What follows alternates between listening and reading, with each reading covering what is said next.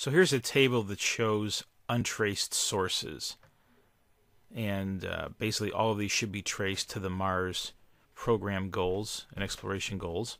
And I have a source traces table here that shows there's nothing being traced to the source content. So I'm going to go ahead and select a bunch of these in the containment tree.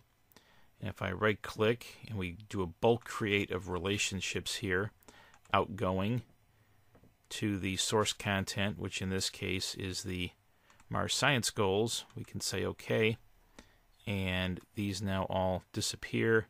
And in the source traces table, these all now show up as being traced to the source. And so MagicDraw sometimes gets twitchy if you do too many of these at once. So I'm just going to burn this down in a couple of iterations. And again, these all happen to be traced to the same source document, so I'm just using the same one over and over again. Now notice one comment: if we wanted to capture the page number or some other relevant information, rather than create a tag and customizing trace, you can just go ahead and use a document field. So unless there's some overriding reason to create a customization, I try not to.